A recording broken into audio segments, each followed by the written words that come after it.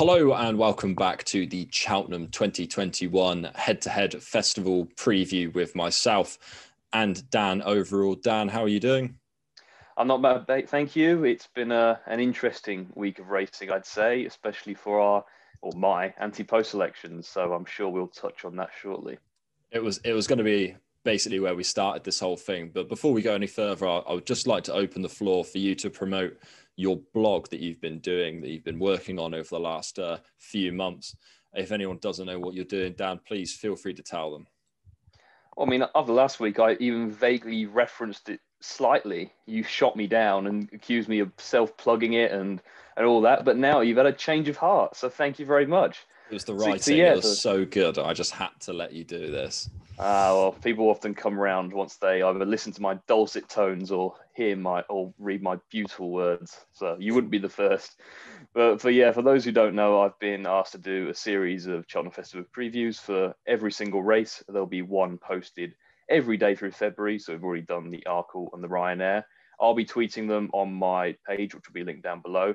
And you can also find them on cheltenhamfestival.net, who have kindly offered me this role. So thanks to them, I hope you find them useful. Trust me, a lot of time has gone into these. I've been working on them for, I'd say, 3 weeks in the background, trying to get ahead of them because it's a lot of work to do. And I hope you find them useful, and hopefully they help you find you some winners. Brilliant. Definitely do check that out. I'll be going through them all on the lead up to Cheltenham, trying to steal some information to help me make some better picks as well. We'll start off with one of your selections that you made on this page. You stuck up Cocoa Beach for the Quilixios. He ran in the Thyestes Chase this past week and has absolutely obliterated his handicap mark. Dan, tell us all about your feelings towards Cocoa Beach right now. I'm going through like the 7 stages of grief, I think they call it. Like I've been through the anger, regret. At this point, I'm kind of at acceptance. You kind of eventually have to get over it. I had mixed emotions going into the race, to be honest. I was glad to see him stepped up to 3 mile 1, I think it was. It showed they were thinking along the lines, I thought they might about stepping up in trip. But I had reservations over the fact that Jack Kennedy chose to ride him and they also put first-time blinkers on him. Never normally a good sign if you want a horse to preserve their mark. It kind of signaled a bit of intent. And at the start of the race, when they lined up, I was reasonably happy. He was at the back. Like I thought, okay, quiet ride, maybe testing if he stays, might stay on into 3rd or 4th.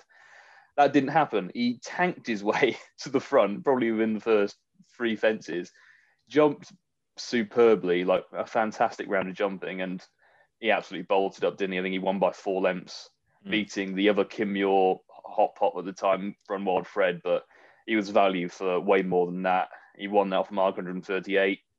Now on a mark 150. Obviously, the ceiling for the Kim Muir was 145. So there goes that. I hope that some realise that across the board, bookies seem to cut him to like 10, 12 to 1. And hopefully some people cashed out knowing that there was no way in hell he was going to get in the Kim Muir after a performance like that. So it's frustrating, but very frustrating, but these things happen. That's why it was such a big price to begin with. There is these risks. It's good to know that at least you were on the right lines there. If he hadn't have run there, then he would have definitely bolted up into Kim Muir and we'd have had some very happy followers. But on 1-0 to me, I'd say in this. Cocoa Beach, though, to continue. He's got an entry this weekend at Musselburgh over 4 miles. Gordon Elliott's got a handful of runners going over there this weekend. It should be a very fruitful weekend for him. Cocoa Beach's festival targets from now, where would you be sending him, or do you know where they're going to be sending him? I'd say those Elliott runners have pretty much solely been entered just to assess where their marks are going to be. I think the Boss's Oscar is entered. Riviere de Tel, I mentioned the other week, as one to look out for. She got a mark of 133. So I think they're just trying to find out where the British handicapper sees them. As for Cocoa Beach, I think their plan is National Hunt Chase now. On a mark of 150 in a decent renewal or a subpar one, he'd have a leading chance. But that's not what we've got this year. It's a really hot race, but he'd still have each way claims. He's going the right way. He jumps really nicely, and he's got some experience after competing in at Thyestes. So I'd be keen on his each way chances. And I think the long-term target this season is the Irish National. He's only a 6-year-old, so potentially Aintree could be on the cards in coming years. Like he's taking a similar route to Tiger Roll in the sense he was a decent juvenile and flourished over fences. So maybe he can replicate that. That would be some sort of some dream, really, wouldn't it? We'll talk about your other selection. This one, more happier memories, I'm sure. A Clat de Rire. So you put him up on the first week of this podcast at 33-1. He drifted out to 40-1 pretty much as soon as we put the video out. And now he's come tumbling back into 14-1 as his best price. He's a really likable horse. He put in a fantastic round of jumping on just his second start of offences. Go on, do some bragging. I've earned it, I think, after suffering through Cocoa Beach's explanation. Yeah, it was a thoroughly likable performance. Again, I think for people who watched his first start of offences, they'd probably almost watch the identical race again. Very professional out in front, jumped superbly. Once they came to him as well, what I like about him is once horses come to him, he doesn't just kind of give in. He's very, very professional and races like a horse who's had 40 starts overalls, not just 4. And once Ascaria 10 kind of came to him on that second last, he had another superb jump and pulled away. And although he only beat that rival by about a length and a half, I think he probably was a bit more value for that. Rachel Batmore kind of nursed him along until the last before asking for his full effort. And yeah, he's a live one in the RSA now. Like, I think he's going to, if he goes there, which Henry de Bromhead seemed quite sure about going, he's going to go from the front, presumably. And his jumping is going to hold him in good stead there. We still really don't know where this horse's ceiling is. He could be pretty much anything, but he's going to go out in front and he's going to make it a test for his rivals. Like the likes of Big Breakaway are not going to like his presence in this race because he's not going to get away with any mistakes now that he's in the race. It's going to be a really interesting one. The staying novice chasers are looking really good.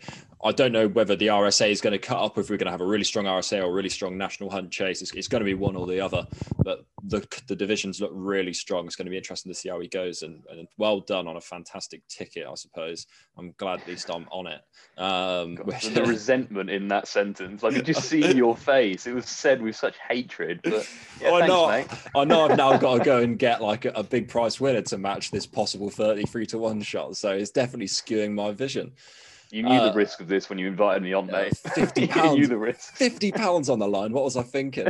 All right, let's move on to one other runner from this past weekend, and that'll be Shishkin. A really, really good performance. There's no denying it. Are you sweet on Shishkin's chances? Is it just a walk in the park for him now, or would you be looking to take him on in the Arkle? I wouldn't be looking to lay him at the price. I mean, he looks fantastic, doesn't he? I think even last time out, maybe he looked briefly as if he wasn't going as sweetly as you'd like, such a short price favourite. Maybe his jumping was a bit left at times, but he just finds the other gear. He's almost more reminiscent of Altior in that sense, that he may look briefly in trouble, but he just finds and finds. And what he does, and the times he's produced, despite being on the bridle half the time, is quite magnificent, really. I mean, if I was going to have a bet in the Arkle now, I mean, his price is what it is. He'd be looking to double or treble him up with something. But I think Energumene is still a decent each-way play on him. I think he's about 5-1. It's hard to see him. Obviously, we've got the Irish Arkle coming up, but he looks very good.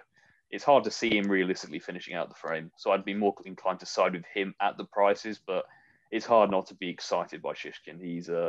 It's incredible how Nicky Henderson's just had this generation after generation of top 2-mile chase talent. It's really is something. Just coming in on a conveyor belt at the moment, really, aren't they? I was actually watching that Shishkin run, and I was quite worried the whole way around. He was jumping out to his left, and I sort of worried that he'd jump into the path of another horse and almost take a fall, is what my main worry was.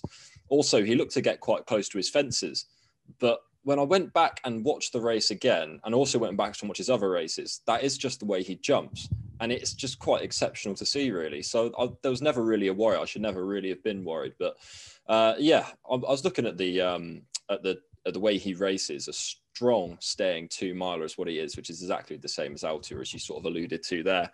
I think we're going to get a really strong pace in the Arkle this coming year, with All Mankind and Energumene both likely to come from the front. I think the further they go, the better Shishkin's going to get, and I can actually see him breezing past him. I wouldn't be looking to have a bet in the Arkle now. The price has completely vanished on Shishkin. I wouldn't really want to be taking him on either. I take what you say about Energumene, but I just feel it could be a real burn up, and we could see him start faltering late on. But we'll learn a little bit more about him in the Irish Arkle. Talking about the Irish Arkle, we will discuss a couple of our fancies for the Dublin Racing Festival. I'll start with you if you want to go for one of your ones for the Dublin Racing Festival this weekend that you want to keep an eye on. Yeah, I'll mention one I've put up on this page, actually. Holy Macapony, as discussed in that analysis I gave, that he's going to go for the 2 mile 6 at Leopardstown on the Saturday, I believe, the first race. Now, that race is a really good one. Like, it's got Statler in there. I think Gillard de Manil, who he beat on debut, is lining up. It's going to be a really, really big test. I think Gentleman's Game, that Mouse Morris horse who bolted up previously as well. It's going to be a tough one, but I really do have faith in Henry de Bromhead's ability to bring these horses back. And Holy Macapony's form just looks so solid. When Gillard de Manil won next time out, the horse that was in second to him bolted up, I think, at the weekend as well. So like, you got those residual form lines kind of sticking out as well.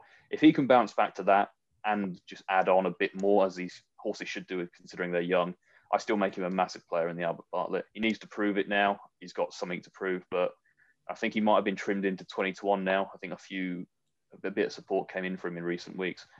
But yeah, he's a live one. I'm looking forward to seeing him, and I hope he bounces back. I'll apologise to you because I did tell you to pick one from the Dublin Racing Festival, but I found one from there, and also found one for the Scilly Isles, which is going to be at Sandown this weekend. And now you put this horse on the radar for me, and that's Hitman. He was going to be my selection for the Arkle, but for this reason, that he's being stepped up in trip and the talks of him possibly missing Cheltenham has led me to obviously not put him up. He's only had 2 runs over fences, and his form behind All Mankind obviously looks really strong.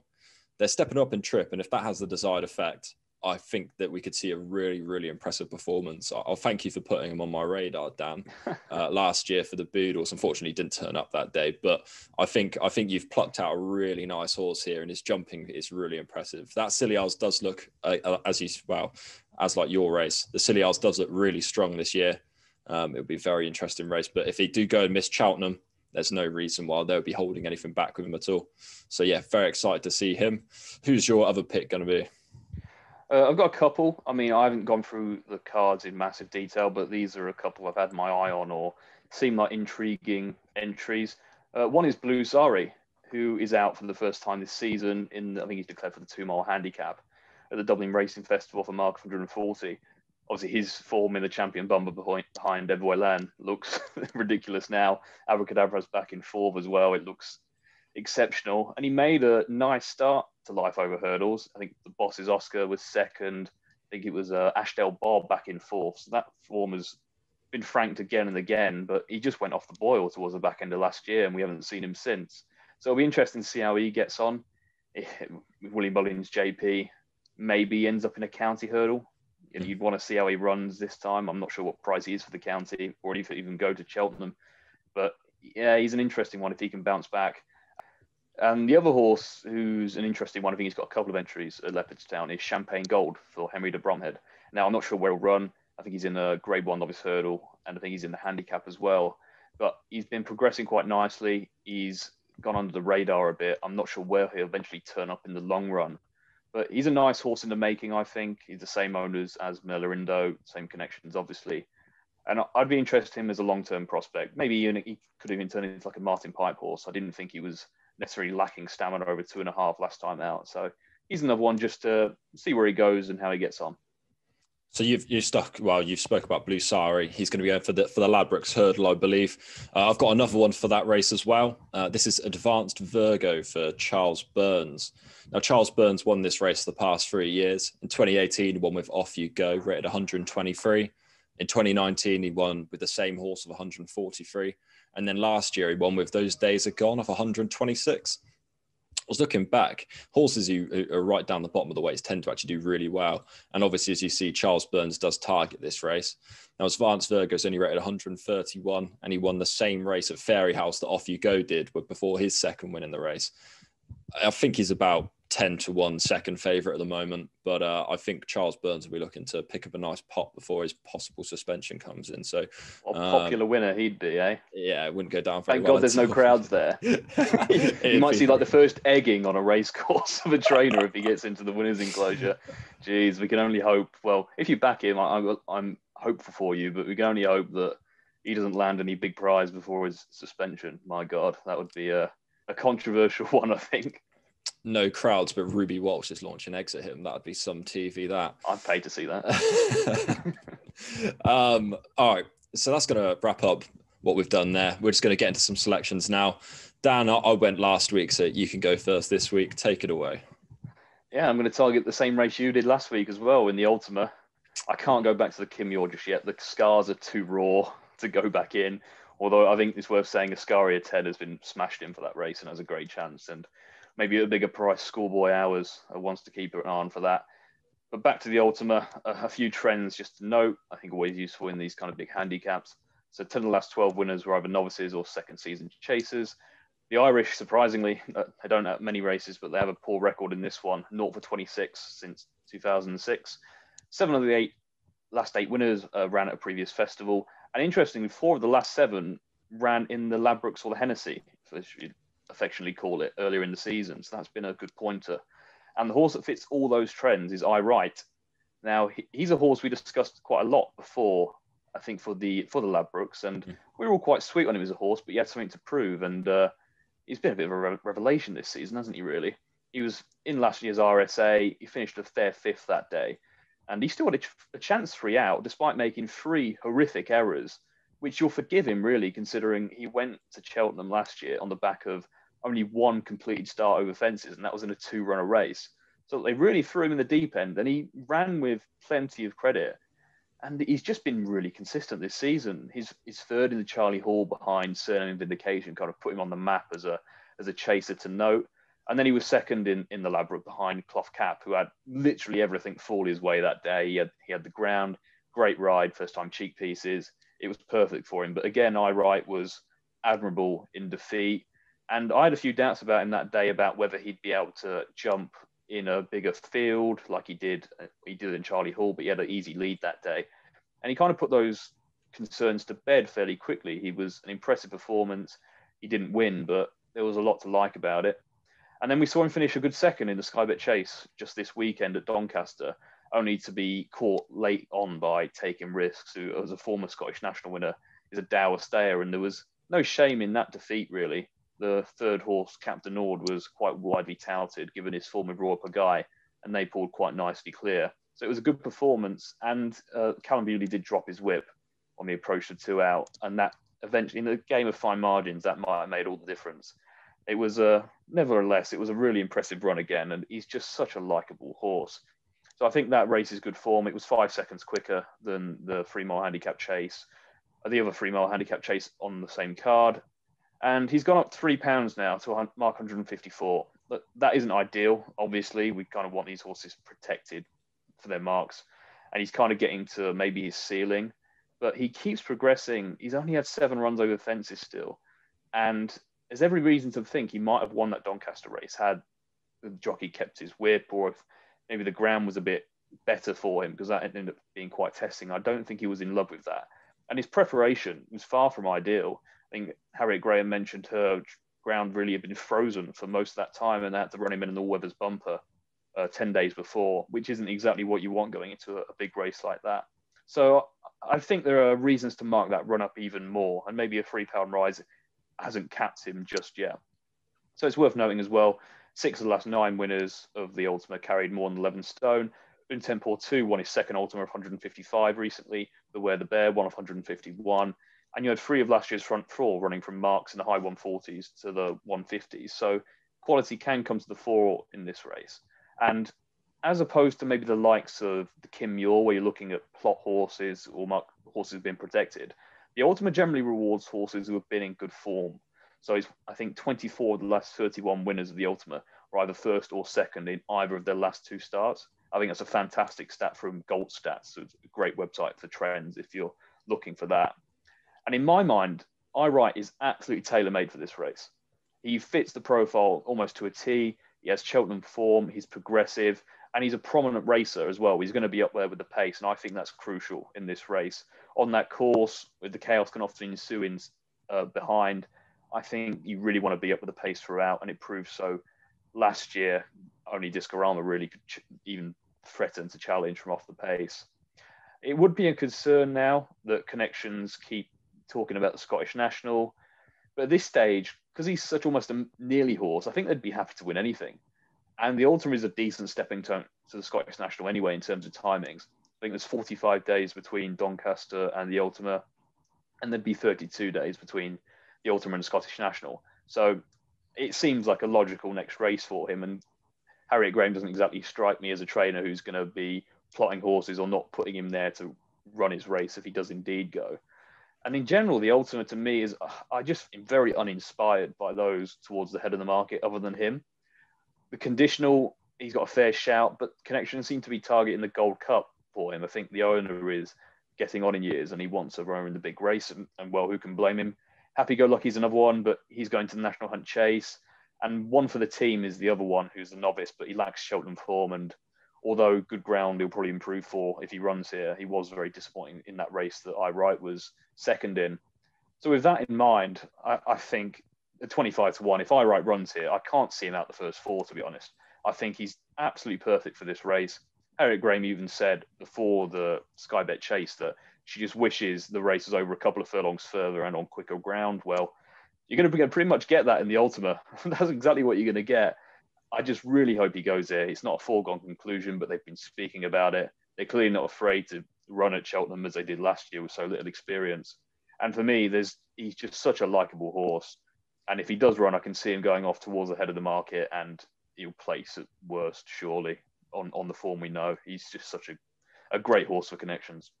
It'd be a very likable winner, wouldn't it? We had Harriet Graham on this channel right at the start of the season, as you say, for that Ladbrokes. We spoke to her, and she was very upbeat, and she just wanted Saturday runners. That's what she wanted. She just wanted a horse to run in the big races, and I'll tell you what, I Wright's probably gone above and beyond all of her expectations.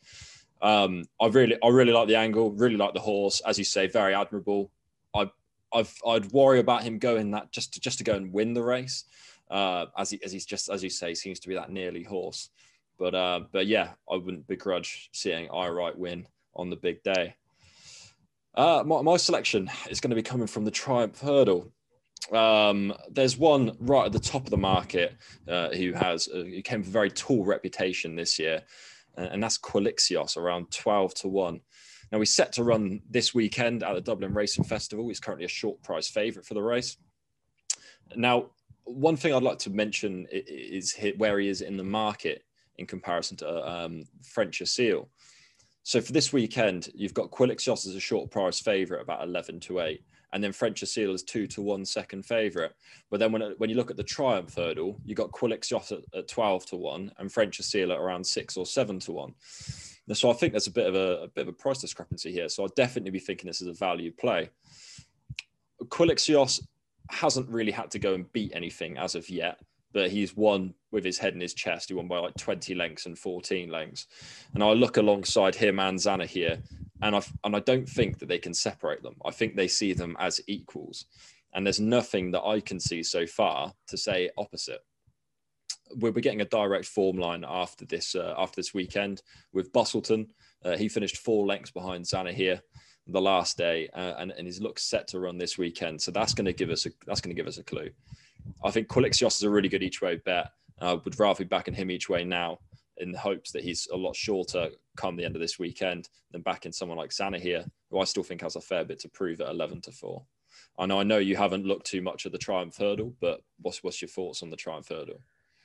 Yeah, it's one of those races I tend to leave till later on, just because you sometimes get one spring out of nowhere late that really make a mess of the market. And also you just see such varying rates of improvement across them. Like the form gets reversed all the time early on in the season. It's just kind of one that's hard to predict. But he's a lovely horse. He looks fantastic. As you say, Zana here looked very, very impressive in what he's done so far. It's interesting they don't run him at the Dublin Racing Festival. Maybe they think he's had the experience now. And I'll give it into Quilixios now, see how he gets on. And that's a yard that know where the juveniles are at, surely. I mean, they've got so many good ones. I mentioned Riviere de Tel previously. There's one to keep an eye on, maybe in the Fred Winter. Yeah, it's an interesting one. I wouldn't begrudge you. Obviously, you've got a race coming up where you're going to know where you stand pretty much, aren't you? Fairly soon after. So you're not going to be fretting about where he runs or what happens. Your fate is pretty much known in the next few days. And it could be a big weekend for you if that Cotswold Chase gets rearranged on the Saturday as well. So you'll have St. Calvados and Quilixios run. So it'll be a D-Day for you. A very similar play to Defi DeSoy. I just hope this one comes off a little bit. Well, Quilixios has far less to prove than Defi does. Jeez. Yes, no, most definitely. Well, that's going to wrap up episode 5, I believe, of these Ante-post bets. We'll go through our full book at the end of the Dublin Racing Festival. So next week, we'll start off by going through our runners, how we're going and where we're looking at. But other than that, we hope you enjoy what's going to be a fantastic weekend of racing, not only over in Ireland, but don't forget that Silly Isles, which looks an absolute cracker. Anyway, we hope you enjoyed the video and we'll catch you next week.